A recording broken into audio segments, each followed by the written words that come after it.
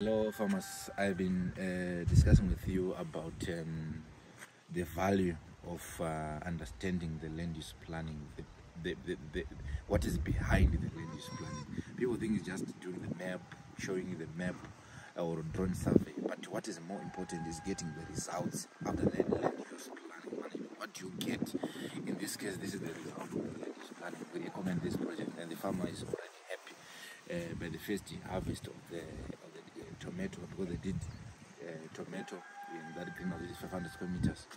Then this is a new greenhouse which was completed, I think, 2 weeks ago, which is supposed to kickstart this month by putting colored pepper, yellow pepper and red pepper combined to make sure that they benefit from the market.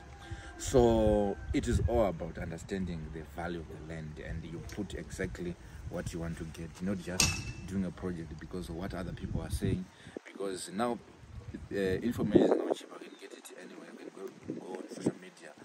There are some people who are actually making money by giving you project that you can do so that you can make money. They are making money by telling you, but does not necessarily mean that you then get more revenue from that particular project, because you have to decide yourself in terms of the land that you have, what are the sources that you have, how the land look like, what is the potential in terms of water, then what is the potential in terms of the amount of money that you are having, that you are ready to invest.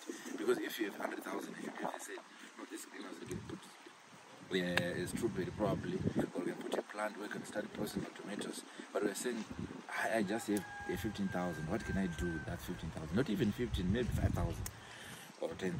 We can say, let's put in a greenhouse, then we put our tomato, then we can start to get at least 15,000 from these two greenhouses after every plus or minus 7 months, depending on how you're managing your enterprises.